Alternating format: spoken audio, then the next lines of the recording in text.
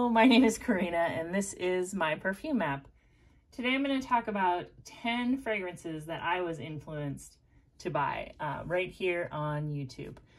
So I am pretty excited about inexpensive fragrances. So I do watch a lot of channels that talk about, you know, fragrances under 20, fragrances under 25, or inexpensive perfumes that smell like more expensive perfumes. I've watched a lot of Shauna J. I've watched a lot of videos by Ruth Ann McKinnon. I've watched Skin Scents for Fuss Pots. I've watched Ksenia, and I watch almost everybody that I come across as far as like what's recommended to me. But the channels that I really make sure to watch all their videos, usually they will be focusing on more affordable scents. I'm just like a value cheapskate / frugal person through and through. So even when I have a hobby, I'm going to try to do it like the least expensive way that I can. And, you know, these days I actually buy my perfumes more on the kind of blind buy used lot side. So I'm not really picking out a lot of perfumes, but all of these fragrances that I'm about to show you, they were picked out based on a recommendation I heard by a YouTuber / influencer / fragrance fan that I sort of resonated with.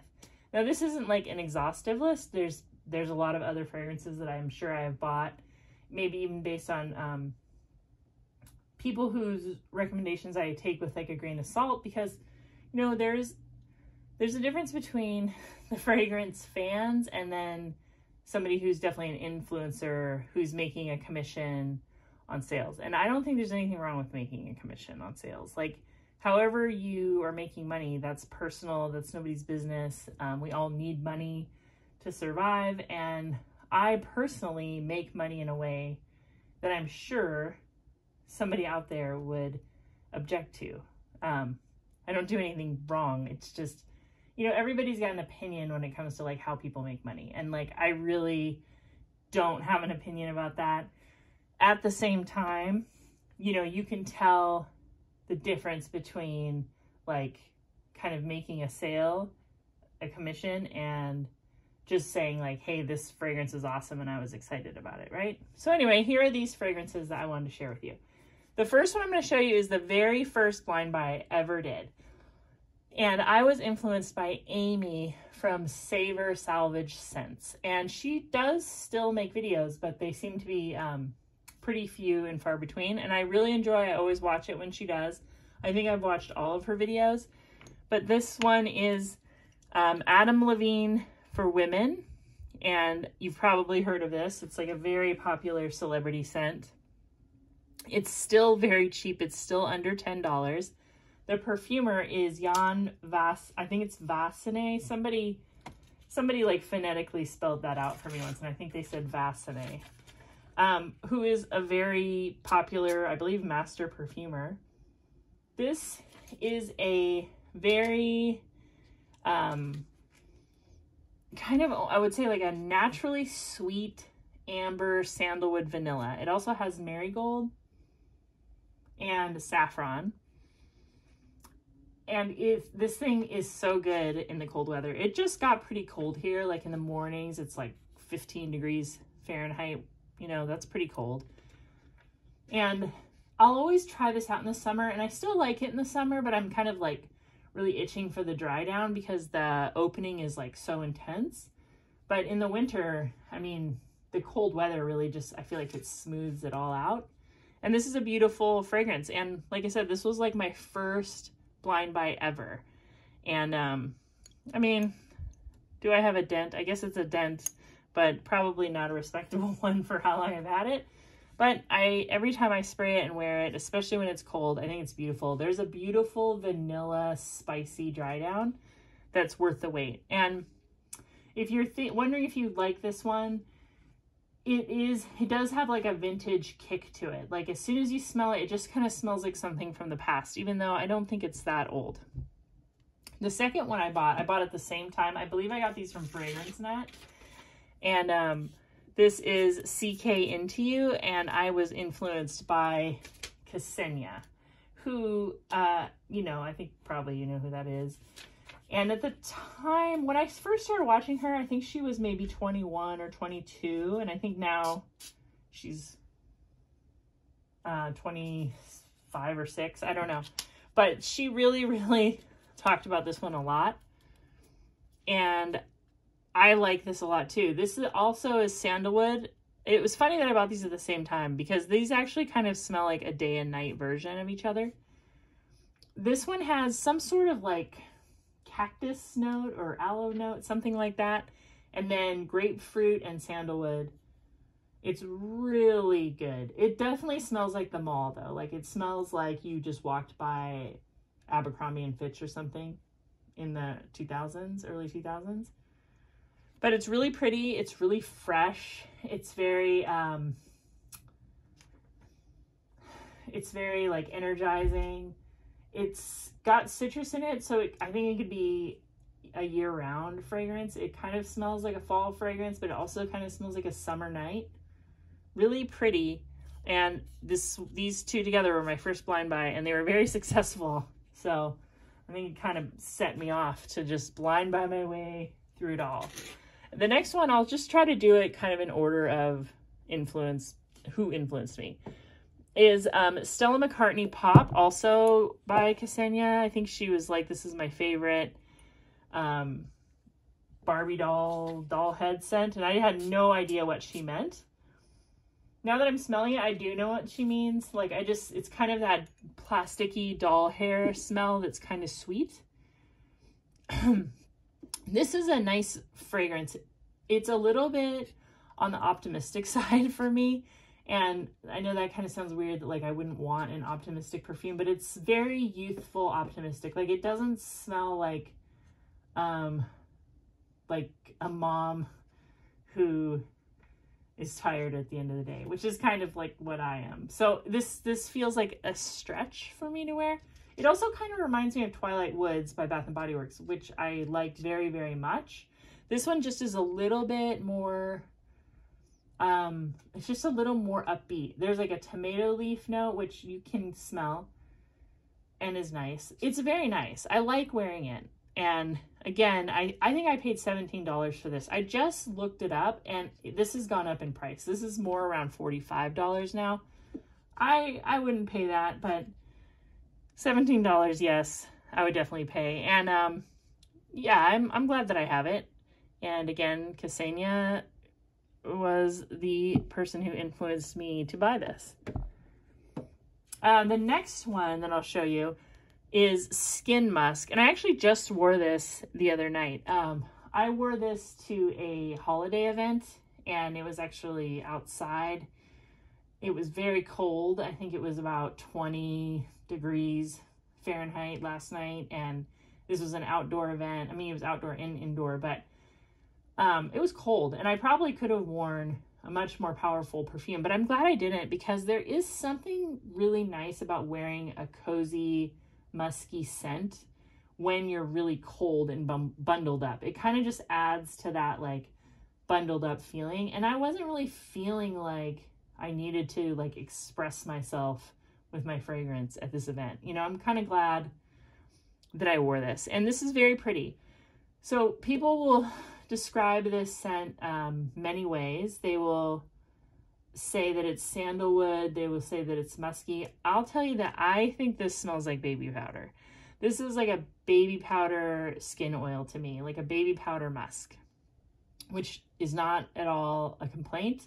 I love baby powder scents. I think they smell clean. It doesn't remind me of diapers or anything. It reminds me of just clean and fresh. And I believe that I was influenced on this oil in particular by Skin Scents for Fuss Pots. I know that she talks about this oil. I know that even if it wasn't her that I originally heard about it from, like that's her like ringing endorsement, I'm pretty sure is why I bought it. It could have been Ruth Ann McKinnon because she also talks about this fragrance. She might talk about it more in like the actual perfume spray. But on top of that, I think I remember this from my childhood because I know this used to be made by Bonnie Bell, and I definitely had some kind of Bonnie Bell. I feel like it was like a roll-on perfume when I was a kid. So maybe I already even had this, but Skin Sense for Fuss Pots, I'm definitely going to give this to her as the one who influenced me, and I appreciate it. I know she really likes it. I think she doesn't think it smells like baby powder like I do, but yeah, this is a really nice fragrance. The next one, I'll just go on with Ruth Ann McKinnon. This is Vanderbilt by Gloria Vanderbilt, and this is definitely a Ruth Ann McKinnon made me buy it. I think she said that this was her signature scent when she was maybe in high school and working at the mall. This is a really good fragrance that smells like lavender and pineapple and musk. And I think there's a lot more notes in it, but I get lavender. I'm actually wearing this. I'm going to reapply on my skin. I get like the lavender, and then there's a sweet pineapple and a musky scent. There is a little bit of a vintage kind of pee-pee smell. It's just there in the beginning, but it's in there. So it could be, I don't know what smells like pee, but it's like, maybe it's like a jasmine or some sort of floral. But the dry down is gorgeous. And this actually smells a lot like YSL Libra to me. If you do not like vintage scents, you might not agree with me, because this smells like Libra if it was created, you know, decades ago. It's just got that sweet lavender kind of smooth musky thing going on. This is a very pretty perfume, and I think I paid $11 for this full bottle, and I think it's still pretty cheap. And it comes up in vintage lots a lot. Yeah, so that's pretty good. And then this one is Diamonds and Rubies by Elizabeth Taylor. This was definitely, I feel like one of the very first Ruth Ann McKinnon videos I ever watched. She talked about how this was like, I think she said this was one of her true loves. I just get so nostalgic smelling it because it reminds me of like watching fragrance videos on YouTube, which is just like a weird, like, this is like where we're at, right, in the world. Like, I'm nostalgic for stuff I remember watching on my phone. But this fragrance has rose and peach and cinnamon and musk. It's like it's the perfumer Sophia Grossman, and if you've smelled like Exclamation and Paris and this one, she has a lot that smell like this. Like, this is like, I think she really likes this mixture where it's like a kind of a peach musky smell. In fact, this smells a lot like YSL Paris, only this one is a little bit more like country. Like, it smells this reminds me also of Kitchen by Solstice Scents, if you've ever smelled that, where it kind of smells like a pastry stone fruit in like a cottage. This kind of gives me that same feeling. Diamonds and Rubies by Elizabeth Taylor. Again, like maybe 14 bottles. 14 bottles for $1. $14 for a bottle. Really pretty, and I appreciate Ruth Ann's endorsement, or her review of that fragrance. I really appreciate it, and she convinced me to get it. Okay, the next one is, okay, this is Elizabeth Arden Green Tea Exotic. I bought this based on the review I saw by Meta Perfume. She has a pretty popular video of like all of the Elizabeth Arden green tea perfumes that she has. And I think she said that this one was her favorite, or it was one of her favorites. So I got it, and it is really good. It's like a cleaner, more floral version. It doesn't have like that bite of the original green tea. It's like lighter and more floral and even more soapy, I would say. And I know the perfumer is Rodrigo Flores Rue, who is a pretty popular perfumer. So this is one of those that's like a good cheapie by you know, kind of a well-known perfumer. But yeah, Meta Perfume influenced me to get that one. And then the next one is one of my favorite perfumes. You probably are rolling your eyes if you've watched a lot of my videos because I talk about this so much. Ellis 360. And I was influenced by Shauna J to get this one. This is like a really sharp, clean melon scent. This is like the most cologne perfume, one of the most cologne-like perfumes I have. And I'm saying C-A-L-O-N-E, like cologne. And it's like a ketone that they use to make watermelon and aquatic scents. In this one, it smells very melony, but it also does kind of smell watery. The initial spray is really strong and kind of harsh, chemically smell, but the dry down is so clean and soft, and it just smells like a beautiful night cream, like a sweet, gorgeous, mature night cream. And my husband loves this one. I love this one. This is like a no-brainer if I just want to throw something on that smells really good, and I only am going to wear a couple sprays because it is very strong. Ellis 360, and Shauna J is the one who convinced me to get that one. And I haven't seen her make a video in a while, so I hope she makes videos again someday because they're really, really good. Now here's one that's kind of expensive. Before I put myself on a $30 or under blind buy strict policy, I was just buying whatever I wanted. And this is Pure Poison by Dior. And I was influenced by Curly Scents. You maybe saw a video where she was like walking around in Miami or something, and she was just asking people, I think she was having people compare this to Baccarat Rouge. And I think most people liked this one better. This is a sweet, clean, soapy jasmine. It's weird because this perfume smells sort of generic to me, but also I can't think of anything else like it. That doesn't make any sense, but it's like, when you smell it, you're just like, oh yeah, I think I've smelled that. But then I don't have anything else like it.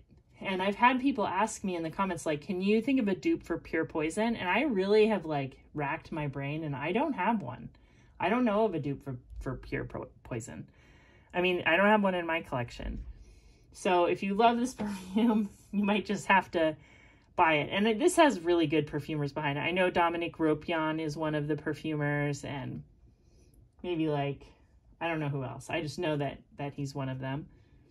Really, really classy smelling perfume. There's something about this one that you can just tell, like, this is not a drugstore cheapie. There's a few perfumes in my collection that I have that when I spray them, I'm like, yeah, this is expensive. Like, you can just kind of tell. Sometimes there's cheapies that smell expensive, and then there's like something like Pure Poison that is kind of expensive and it smells kind of expensive. It's kind of like La Vie Belle. If you compare La Vie Belle to all the scents that smell like La Vie Belle, I think that there's something about La Vie Belle that's noticeably better.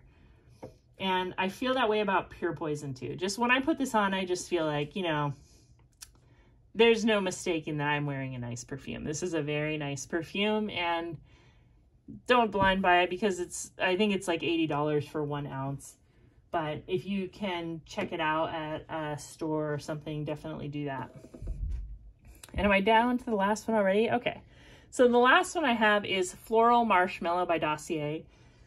And I was definitely influenced to get this one by Kelly from That Smells Divine. I already had a Love Don't Be Shy dupe. It was the oil perfumery one, which I really like. But yeah, this is super good. I'm surprised that, I was even surprised when I first ever smelled this, how much I liked it, because I'm not somebody who wants to smell like marshmallows, but it's so floral too, and it's orange blossom, and it smells like that copper tone, old school sunscreen orange blossom with marshmallow. So it's really pretty. It's like really, like, I don't know, there's like, that's a very interesting combination. It smells like an experiment that went right. This is so pretty. And I'm never going to buy the original by Kilian because I don't know. Like, I don't want to spend that much money. But I will probably buy this again and when it runs out. This one or the oil perfumery. The oil perfumery one is really good. And I don't mind roller balls or perfume oils at all. Some people don't like them, but I think they're fine. Anyway, yeah, Floral Marshmallow, influenced by Kelly from That Smells Divine. And there they are. Like I said, there are other people who have influenced me. These were the ones that just came to mind like right away. Like I definitely know why I bought these and who told me to buy them. So that's it. And I hope you're having a great day. I hope you're staying warm. And I will talk to you real soon. Bye-bye. Subscribe.